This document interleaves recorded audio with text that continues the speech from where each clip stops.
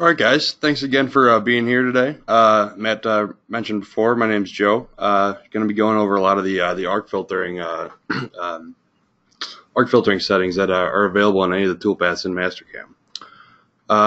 So essentially, what I'm going to be doing today is going over exactly what it is. What does it do for my toolpath performance? How can it affect surface finish? And then kind of go into a little bit about whether you actually need this function for your actual machine's capabilities. And then another big question that we see all the time on the tech support side as well is the difference between smoothing and arc filtering. So we're going to be going over some of that as well today.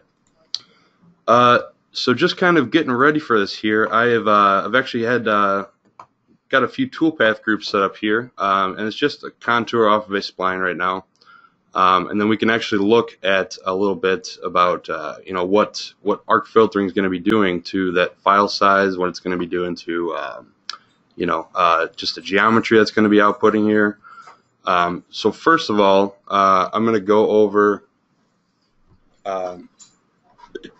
First of all, I'm going to be going over just the kind of the geometry that gets output with arc filter completely off. So if I backplot this here, I can show you guys a little bit about some of the segments that show up in this toolpath here, and that's going to ultimately affect your surface finish in the long run. So if we zoom in here a little bit, we see all these white dots here that display on the toolpath. That's this option here that says display endpoints. What that's essentially doing is it's displaying different lines of code that's going to be posting out with this feature off, and we'll kind of look at a little bit about how it changes here. So I've actually got the geometry from this backplot here. I've got it on the screen. So what I can do is actually turn this on, and then we can see exactly how many line segments that geometry posted out in accordance to those settings that we selected. So if we just say statistics here, we see that backplot produced 412 lines. So that's completely with that arc filter setting off. So looking forward here, we see just the default values that the arc filtering page displays here. And this is what you're going to be looking at when you first get into getting into some of these settings here. When this is turned on, we'll actually check this box here, and then we'll be able to slide this bar here back and forth to kind of set your settings for whether you want your cut tolerance to be in accordance to your line and arc tolerance. So right now, I'm just displaying it at its normal default values that comes in. Right now we're at 95 and 5. We're going to look into a couple other operations that have some different values here, and then we're going to see how that alters that here. A little bit before we get into that too, I want to go over some of these settings in here. We can actually create arcs into 3 separate planes in G17, G18, and G19 as well. Kind of just depends on which plane that you're going to be ultimately working in, which ones that we want to actually convert. So we'll get into that a little bit later as well. For now, I'll just say OK, and we can see what we output here. So right now, we're at pretty much the default settings here, like we said. So we're seeing a very similar output to with the filter completely being off. What this is essentially saying is, if we go back here, it's saying that any arc that's greater than this tolerance here, it's going to say, or any geometry that's greater than that tolerance there, it's going to say that would be a line. So now, kind of looking at some of these adjusted values here, we can get into this, and we'll say backplotting this at this value here. So we're at 40% and 60% rather than the 95 and 5. So we see a lot more spread out toolpathing here.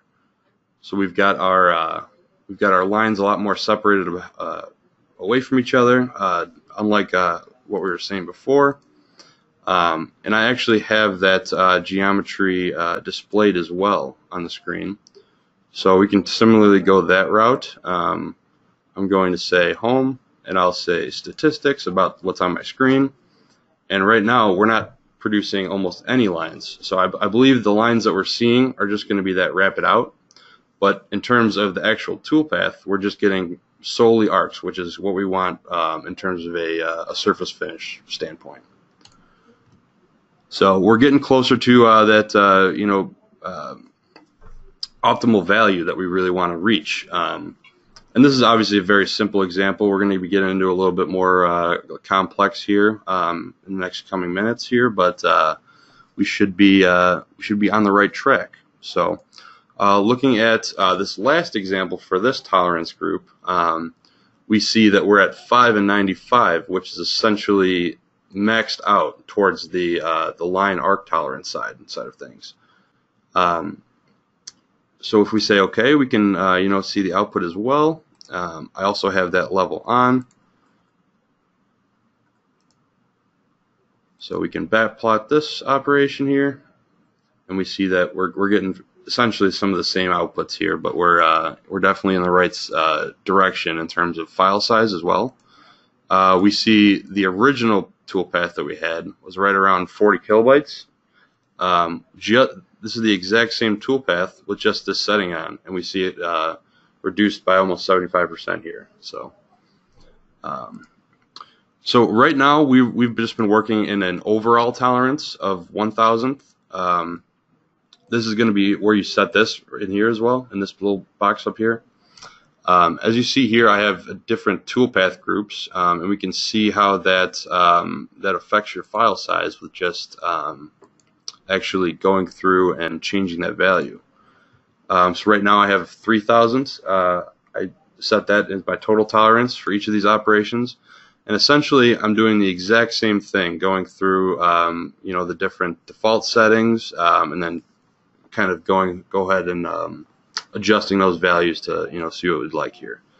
So we saw beforehand that our first operation with the filter off was around 40 kilobytes. And with that overall tolerance up to 3,000, we're at 27, which is being the same exact toolpath. So we can kind of see what the output differs. If we say this and this, I'm going to backplot both of these functions, and we should be able to see the difference in geometry as it goes around here. So I'm going to slow this down just a bit.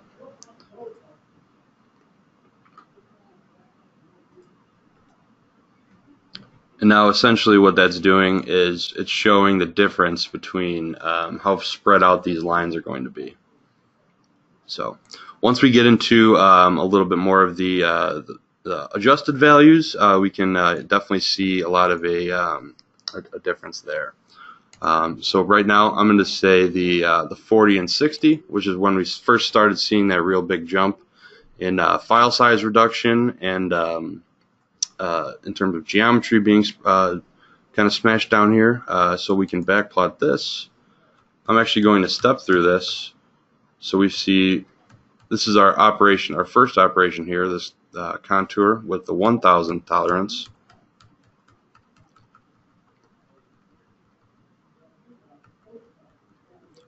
And then going through here, we have a lot more spread out of lines because of that tolerance being upped here.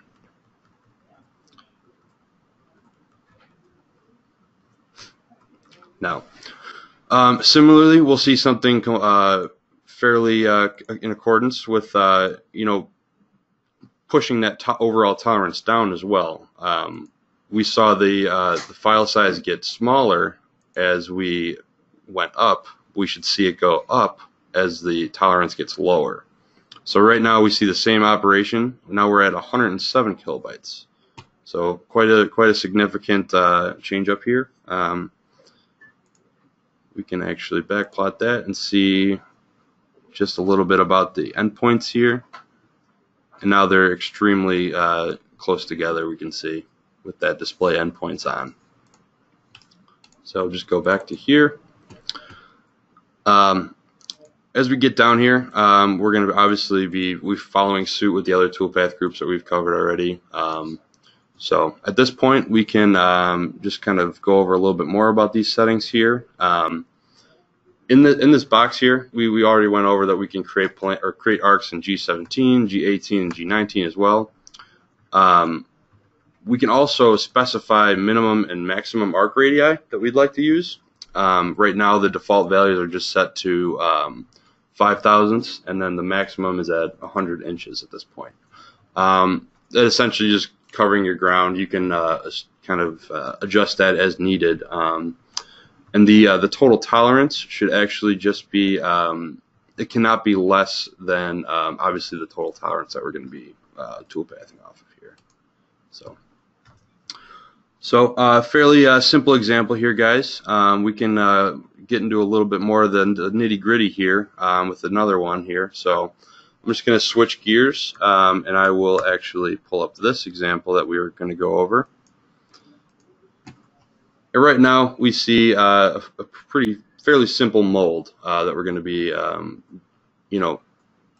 getting some of these arc filtering values explained with. So I can actually expand a lot of these here, and I'm just going to go through each of these toolpaths in a little bit with some of the settings that are available to you with the arc filter page. So just going through here, right now we have the arc filter on at 35% and 65% line arc tolerance. And right now we see a file size of 761 kilobytes, give or take. We can backplot that.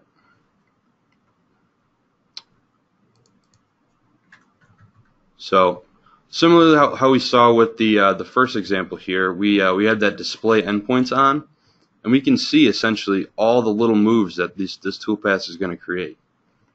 And you see how we're actually just going in line segments with this on here in this direction. So this is with arc filter on 35% and 65. Right now we see that that was at 761 kilobytes, and now we'll show you a little bit about with it completely off, and we see that's at 2722 at this point. So even just backplotting that, we should see a lot more white in terms of our endpoints here. So just going through, we see those, like we said, that those lines are a lot more bunched together here. So going through some of these settings, we can go back into our arc filter tolerance page. Right now, for this operation here, I'm saying, this is actually available if you're using arc filtering or smoothing as well. It's this output 3D arc motion. And what this essentially is doing is it's as you're in a dynamic toolpath when you're spiraling into your part, it's going to actually output that as GO1 or GO2s and GO3s rather than a lot of GO1s. That could be used for newer age controllers that support helical interpolation, things like that. But obviously, it kind of depends on what capabilities that you have in your shop. So that's one pretty useful little setting that we have available to us. Like we were saying before on that previous example, I actually selected my minimum arc radius as to be 1,000th, just as we have in our total tolerance here, and a maximum arc radius of 2 thousandths.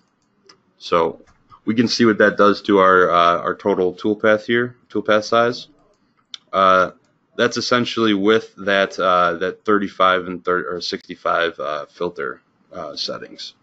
So now we can see we're adding a sizable amount of toolpath here.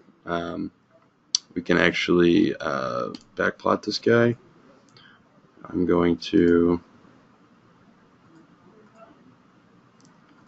and then essentially what that's doing is limiting what that arc could be. Obviously, beforehand the default values were at 5 thousandths and 100. So bumping that down to 2, that could obviously, increase your surface finish here. In terms of the couple other settings that we have available to us, right now I selected the Titan arc filtering tolerance.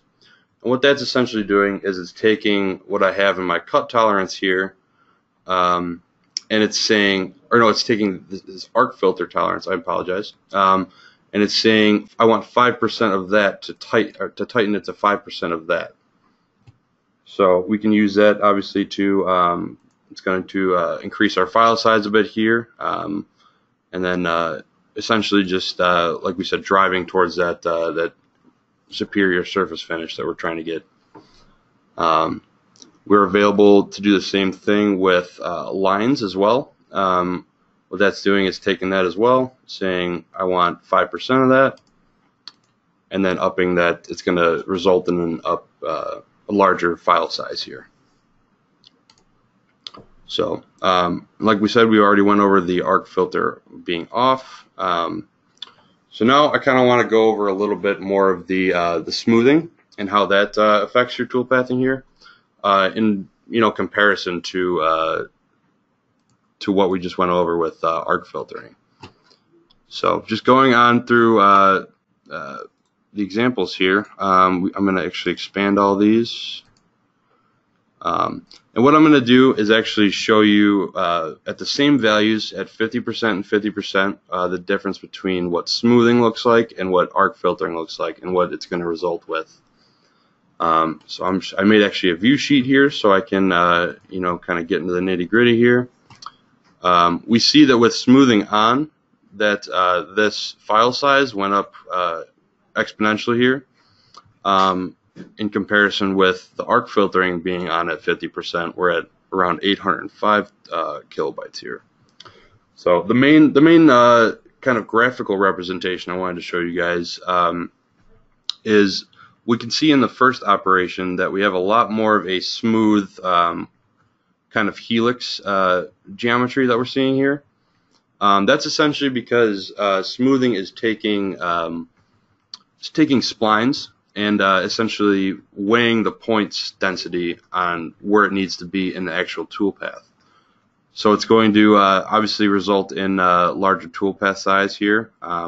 We can backplot that out essentially, and kind of going through here, we should see a lot of different points associated with this, rather than what we saw with our arc filter, which if we follow suit here, we'll just backplot it quick.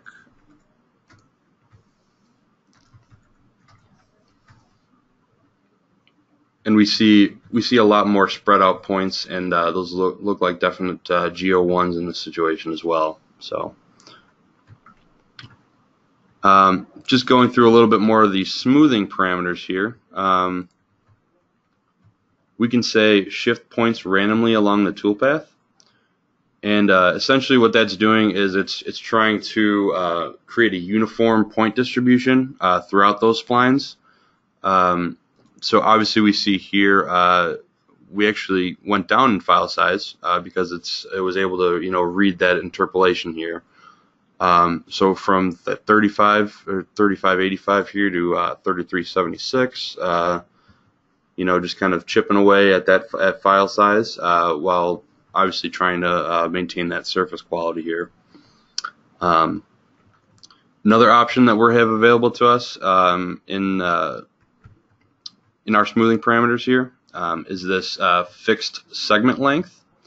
And what we can actually say is we don't want any segment at all in our smoothing once we apply the smoothing settings here to be larger than 5 thousandths.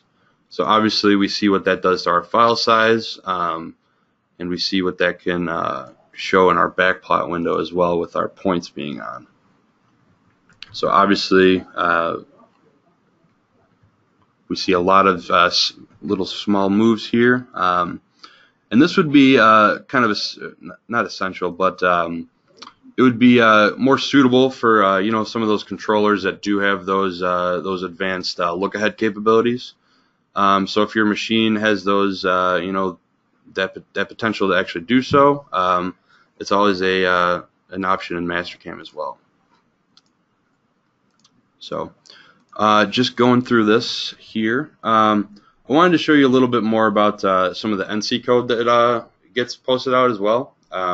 So trying to sort through all these dynamic toolpaths, we'll go back to our first example quick, and I actually have those posted out currently, so we can see a little bit about the comparison in between the two settings here. So right now, this is an option in Simco Professional that, like Matt said. So we're going to be going through a little bit of the comparison between these two files. And up here we can see that we're comparing the default arc filter with the default settings compared to with it being completely off on the right side over here. So just going through here, we see fairly similar code like we saw in the backplot window as well. Obviously going to be starting to filter out some of those arcs here. So those red lines are just differences in what we see in the toolpath here. So I wanted to look at comparing the 4060 to the 595 as well, and it looks like I just closed it out. I apologize. Do this. I apologize. And then 595 here. Perfect. So what we can actually go through is we see all these G2s here. In comparison to what we saw in the first guide here, and we're starting at G1s and obviously just feeding through there. These are all arc movements. We see in the 595, the 5% versus 95% arc line tolerance. We're still able to cut out a solid amount of code as well, with it being able to interpolate that.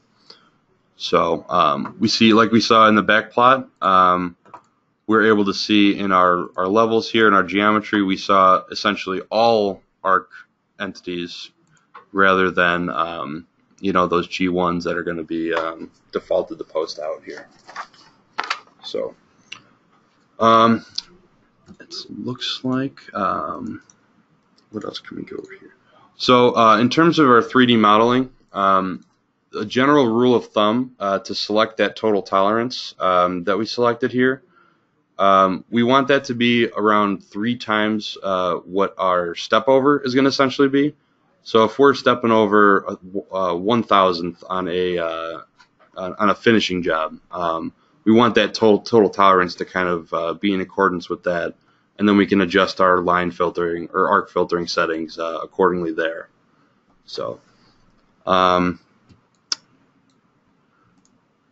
I believe that's all that I have for you guys today. I'm going to hand it over to Ryan right now, and he's going to talk to you guys about a little bit of the options with horizontal machining. Thank you guys for your time. Appreciate it. Thanks, Joe. So we did have one question in there. Would this file size reduction work for raster? And basically the short answer is yes. The arc filter will work, and that page will look very similar to really any 2D or 3D toolpath in Mastercam. You just have to be mindful of when you're doing a finishing toolpath, what the surface finish of the part needs to be.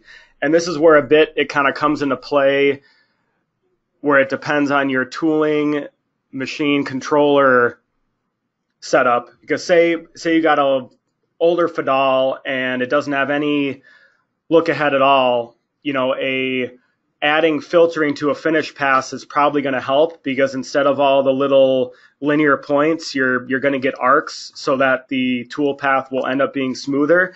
And then you could turn on those smoothing settings and shift the points randomly, because some of you that get into 3D surfacing, you might see where the part feels smooth, but it can look faceted, if you shine a light on it or how you hold it up to the light in the shop. And that faceting look is basically I'm trying to think of the right word, just a transposition of how the math of the endpoints of the G code are working out.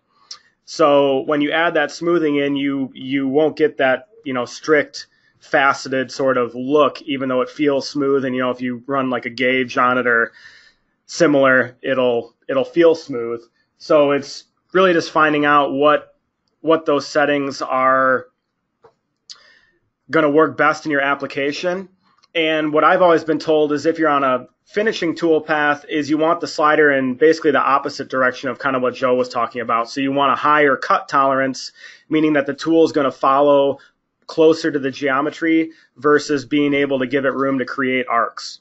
So, you know, a 90-10 is a good starting point. So you want 90 to the cut tolerance side and 10 to the line arc side where, you know, it's not going to shorten up the code a whole lot, but depending on the shape and geometry of the part, you could still get a good amount of, you know, cleaning up that code and adding arcs in there versus strictly linear points, because that kind of gets back to the core of a CAM system where to be as accurate as possible, it's going to output linear moves because that's the best way for the, you know, essentially the trigonometry or the geometry of the math to follow that surface as close as it can, kind of depending on what your total tolerance is. And we have one other question. When using the area mill, my file size is huge compared to using area roughing, but when I try to adjust arc filtering, I get a warning in the box with area mill. How can I reduce the area mill file size? Honestly, we haven't been using area mill a lot since OptiRough came out.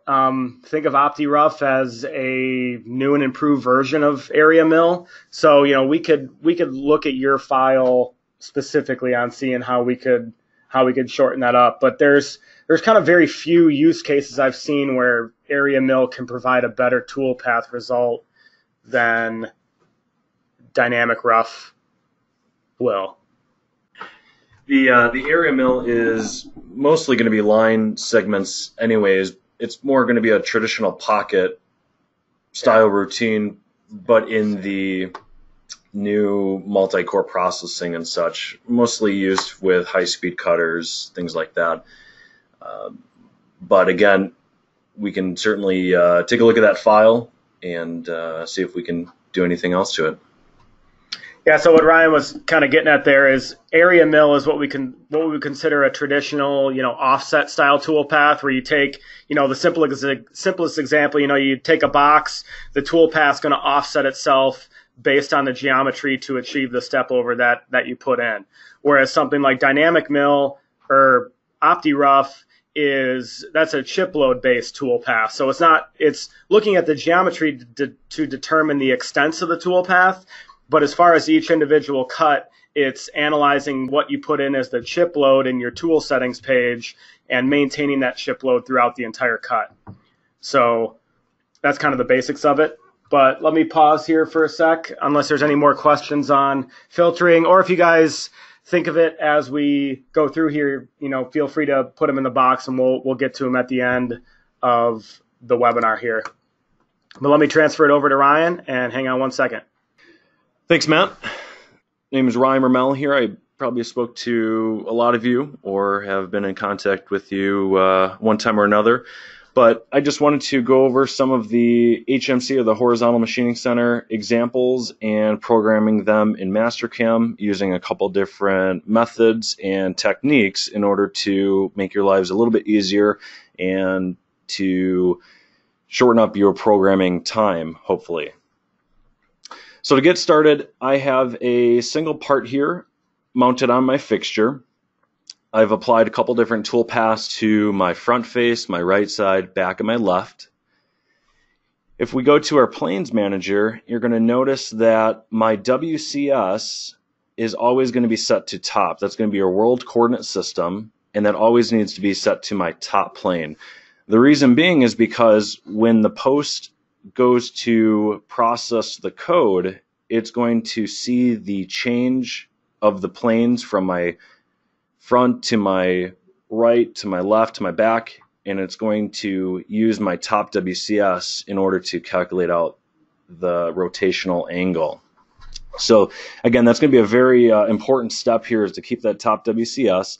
And then without here, you can see that my plane gnomon is now changing from a front plane to a right side plane to a left plane or even a backside plane. And those are just different ones that I'm using. Again, we can see that inside of my toolpaths here in my toolpaths manager. If I wanted to take that, we could also backplot some of those features, step those forward and see a couple of the options here from my front side, my right side, my back. And essentially what I'm doing is I'm creating 2-dimensional and 3-dimensional toolpaths on these different planes. The way I can create those planes is either by going to the planes manager and using some of the default ones. I can also hit the little plus sign up next to planes and go off of geometry or solid face. You could also right click on your top plane and say create a plane relative to it, and then create your front, your back, your right, and your left planes. And this is going to create a copy off my top and then create our corresponding planes around my part. The other alternative technique to that too is by using your single work offset here. That would allow me to set my planes once on my machine to be center of rotation, and I picked it up to be the center of my block here.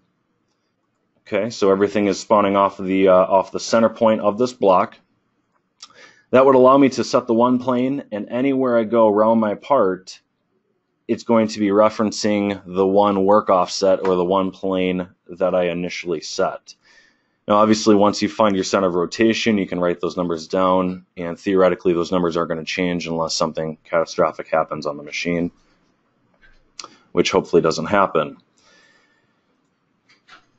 The other option that you could do too, if you prefer to pick up each face independently, would be to take those planes and we can actually shift that out to the face and make it true to that face. So you can see from my front plane, I actually just went in there and said edit.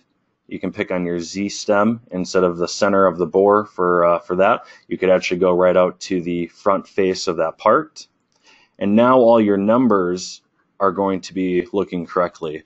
That's going to be important because if you are using absolute versus incremental, if you're using center of rotation, your absolute numbers are all coming off of that center of rotation, so you might see some positive values. Your numbers aren't going to look as clean.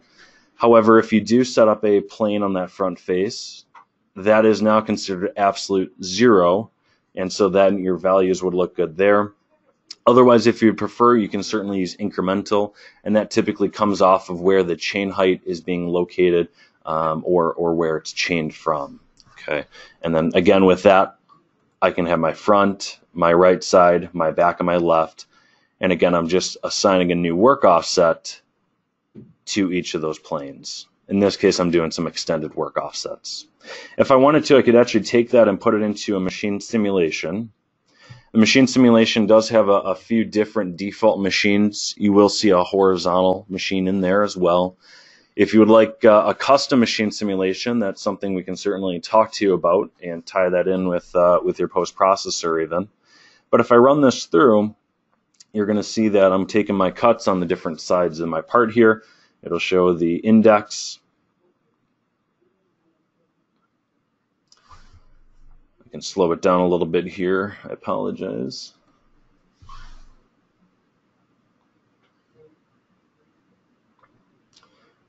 And again, in this case, I'm just doing 2-dimensional contours facing kind of tool paths.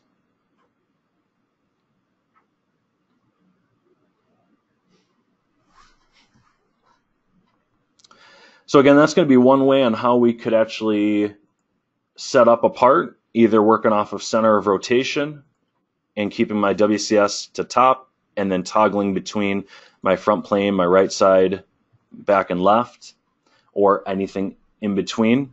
Again, if there is a plane that was at a 45, if there's a solid face, you could certainly create a plane off of that solid face, keeping the same origin point.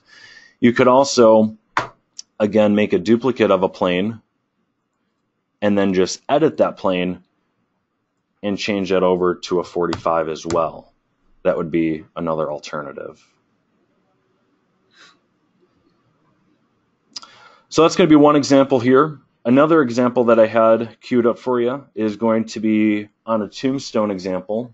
This is going to be a kind of a high production kind of mode here, where obviously I have my tombstone modeled up. I have all my different parts modeled on my vices. And what I can do in this case is I created a stock model. The stock model I can use as my verification stock. And a stock model allows you to go in and pick off of specific models.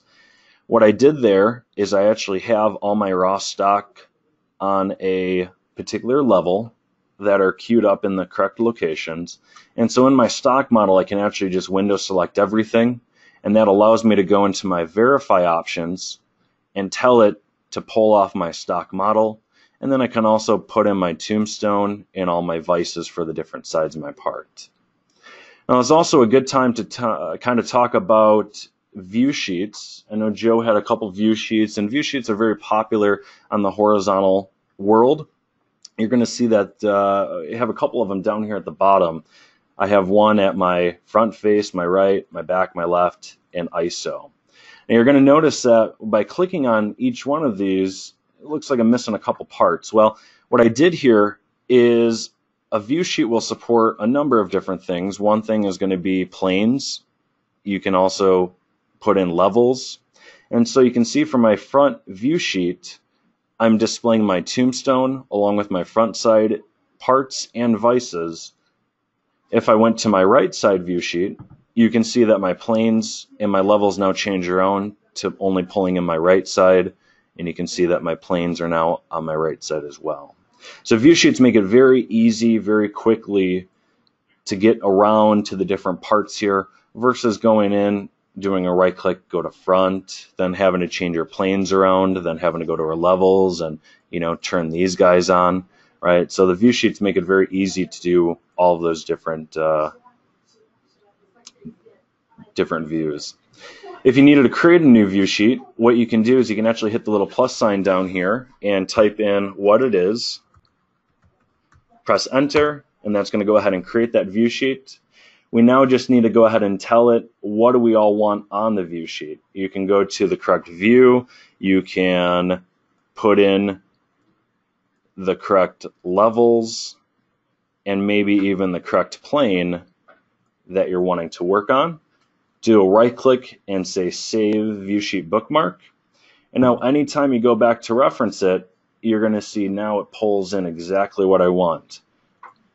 This is my front view, my final solid model part with only my front tombstone. If I go to that new one I created, now I'm kind of at that skewed view with my raw stock and all of the tombstone and vices on displayed. The other thing I want to point out is that on this particular part, I just did some standard operations. I did a spot drill and a drill. I did a 2D dynamic with some filtering, as Joe covered before. And then I just did a contour to finish the bore there. I only applied that on one particular part. And I did that because we have an option in Mastercam called Toolpath Transform. You'll typically find that up here on the Toolpath page on the right-hand side, Toolpath Transform. And that allows me to go in there and either translate it, mirror it, or rotate the specific toolpaths.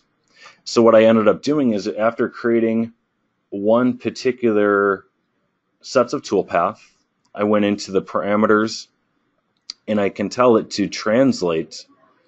I want to translate it by setting up new tool planes and to save those planes. And then I can also assign new work offsets to each of those planes.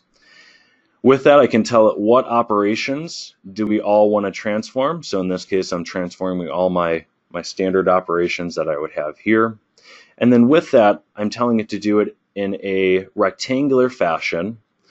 And I put in my distance. So between part to part, we're looking at 6 inches. In X, in Y, to get down to the next set of parts, I'm going down -7 inches and some change. You can see that my instances, we're doing 2 instances in X and 3 in Y, and because it pulls in the -7, it knows to drop it down. Now by going in and telling it to save the planes, you're going to notice that if I actually go to my planes manager, we have our first plane that I created the toolpaths with. I'm using work offset 0, which is G54. And if I run down through those, now we can see we have a G55, 6, 7, 8, 9. And then also if I would have my other planes on, we could go ahead and see those particular ones as well. Now we get into a extended work offset, so P1, 2, 3, 4, and etc. And that would allow the operator to set up a specific work offset for each particular part and make adjustments accordingly versus trying to make adjustments to the entire fixture and risk running one side out versus the other. That way each part is specific to its own work offset. And again, by doing that, we can set up a couple of our toolpaths, go into the transform, and let the transform actually do the work for us versus having to go into the planes and create one off of each particular face, set my work off, set my origin, things like that. The other thing that I find is kind of cool is we can actually transform a transform. And what I mean by that is on toolpath number 7, what I'm doing is I'm actually rotating. So I did a translate rectangular to fill up a particular face. And then with that, I can actually rotate that previous transform around my tombstone, being that all sides are going to be the same part. Again, by doing that, I can tell it to rotate, and then I can tell it the number of instances, the angles to start and in between, and then also what plane do we rotate about. Again, my top WCS would be the correct one. If I wanted to, I'm going to go ahead and just backplot or verify actually the front side here, just so we can kind of get a feel of what's going on. You can see I'll go through, I'll basically do my spot drill, my drill, and then I can do that dynamic milling with the filtering and maybe even a contour to finish. Again, by going into the simulator options and telling it to pull off that stock model, but also my tombstone and vices, we can now get proper collision checking for when we go to maybe a side feature, and we can check against hitting one of my other vices or parts here.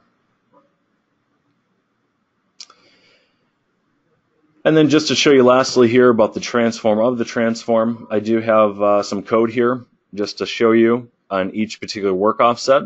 This is again using the Simco Edit Pro. One of the features in there is using these bookmarks. So quickly and easily you can bookmark and go to each particular place you'd like. So in our case, I bookmark a couple of these work offsets. You can see G54 is highlighted. If I go to the next one, you can see G55, 56, 57, right? And then we can actually get into a lot of the extended work offsets. You can see we're at a B270, 54.1, P14, right? So I'm using a lot of those extended work offsets in order to maintain that on my part. Yeah, so we had a good question here about why do we need to keep the WCS to top and not the front? And so the short answer with that is our rotation is going to be based around the WCS, and that's going to be going off of our world coordinate Z. Per toolpath, we're going to make the toolpath or the T-plane and the C-plane at the particular plane we actually want to cut, such as the front view or the front plane, the right side plane, things like that. You can see by my WCS to top and my T-plane up front, that's now going to position the tool to that front plane and go from there. If my WCS was also set to front, it would be treated as in a 3-axis toolpath, and it would not apply any rotation between the different planes. It would treat everything as if you're doing a brand new setup, and you're actually going to jog the machine or tell the machine what rotation angles you manually want to rotate to. By keeping your WCS set to top and then working on your tool planes of anything rotating around, say the front, the right, things like that, the post is actually able to output that correct rotational angle.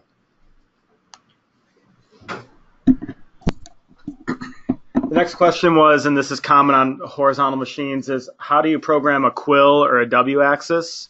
And that's typically a custom option we can add into the post.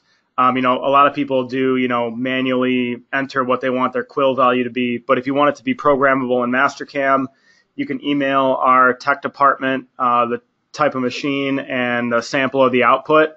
And then what we can do is typically add it into the miscellaneous values page. And then you could set what you want your W extension to be.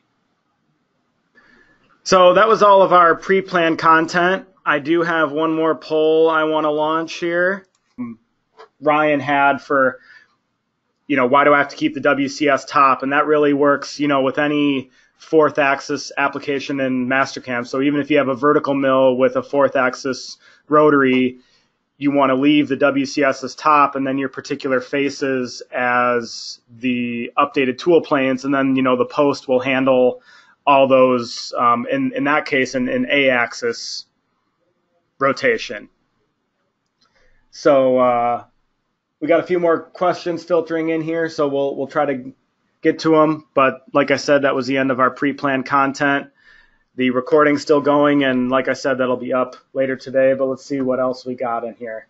We had a question: is Mastercam and Verisurf compatible with a touchscreen computer and a stylus? Yes, I don't see why it wouldn't be, because a touchscreen or a stylus is essentially imitating where your mouse cursor is. So I don't see why you wouldn't be able to do that. I haven't personally tested it, but certainly worth a shot. Kevin, your question about coolant commands, just email. You can email tech, TECH, at shoprank.com with that request, and we can update the M code coolant commands on your machine. That's typically a pretty quick fix. And yes, the webinar will be available on YouTube. Since I still have my poll up, let me close that out and I can show you guys the easiest way to get there. So if you go to our website, and right in the top left corner here, we have all of our social media channels. So you can click on YouTube, and then it'll pull up, it's youtube.com/ShopWare Inc.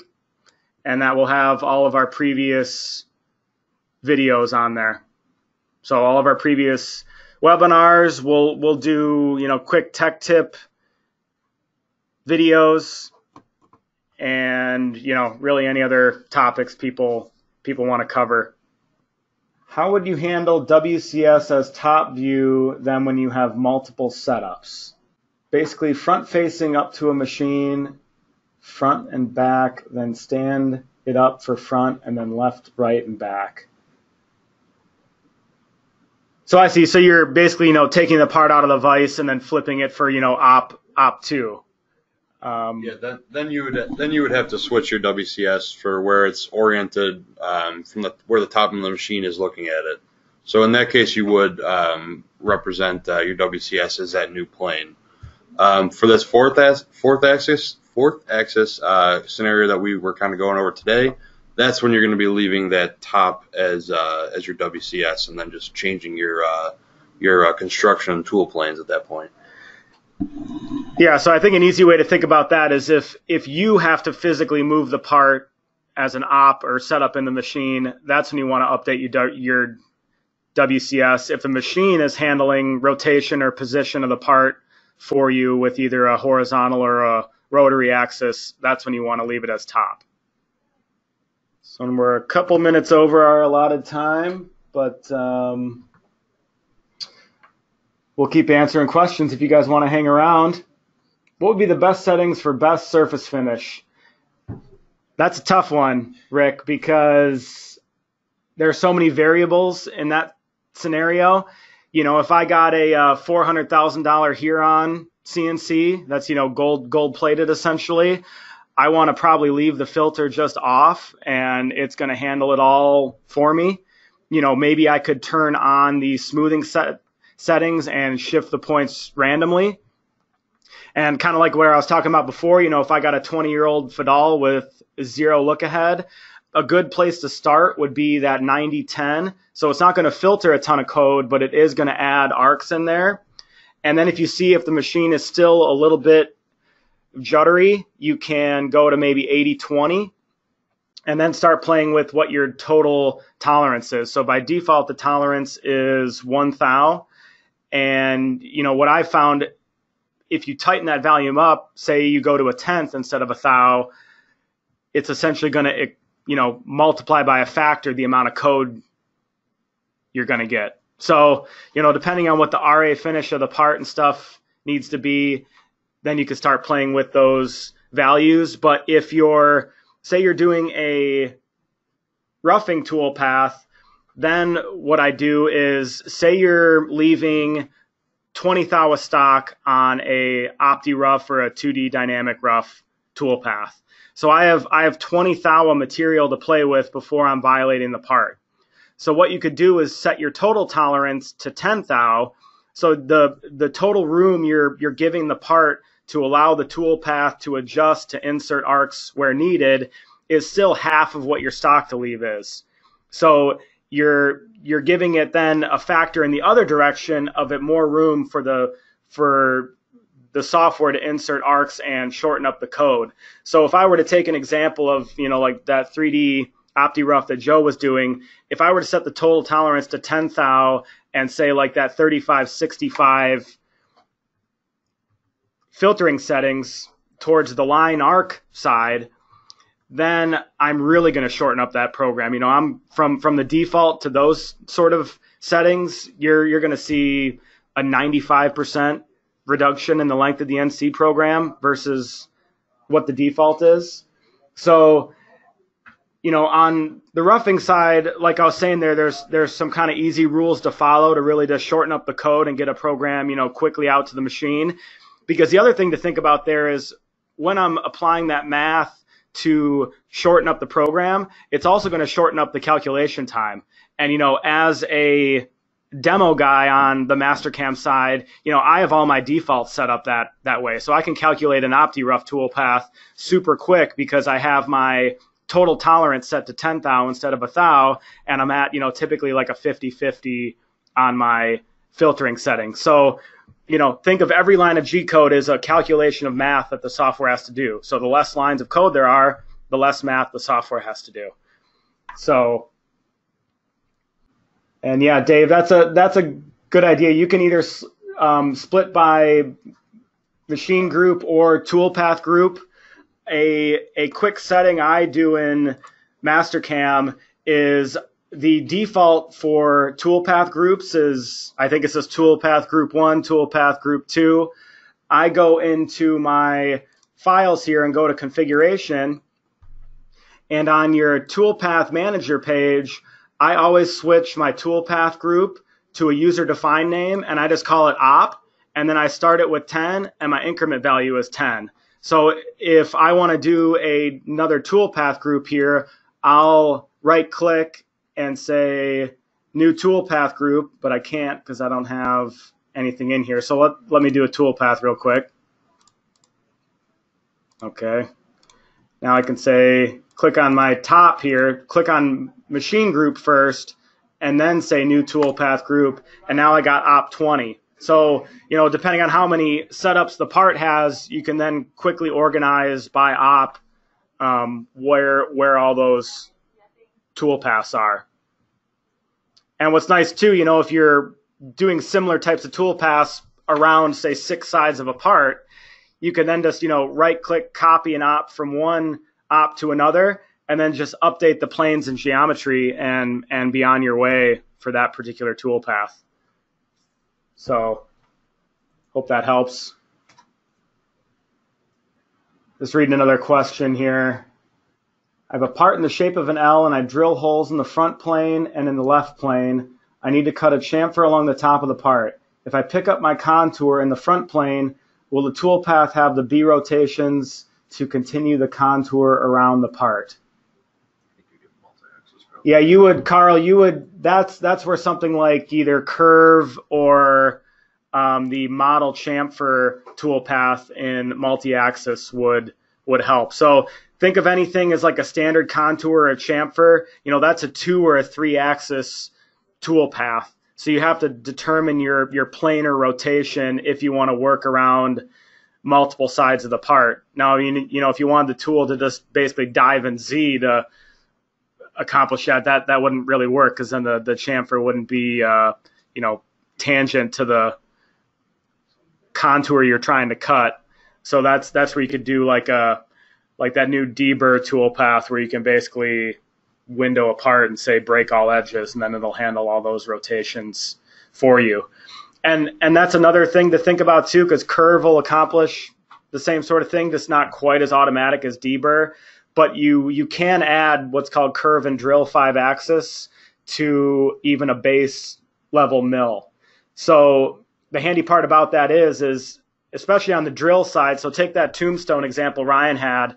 If you had, let's say, 40 quarter-inch holes all on different sides of the parts around the tombstone, I could just say, I could control click based on diameter of the hole, apply drilling operations to wherever that hole exists on the entire tombstone, and then both the tool path and the post would handle all of those rotations for you. And so even if you have just a 4-axis machine, all of our standard horizontal posts will support full 4-axis code. So, and even though the actual tool path in a drill scenario isn't going to be a true 4-axis move, it's still going to handle all that rotation stuff for you. And the curve and drill, I think ballpark is an under $2,000 option to add to a base level mill. So if you are getting into a lot of rotation drilling and programming, that money can make itself up in a couple of jobs. So if that's it, we appreciate you guys all again, taking time out of your work day to attend, and we'll have this up on YouTube shortly. So everybody have a good day, and we'll talk to you soon. Thanks, guys.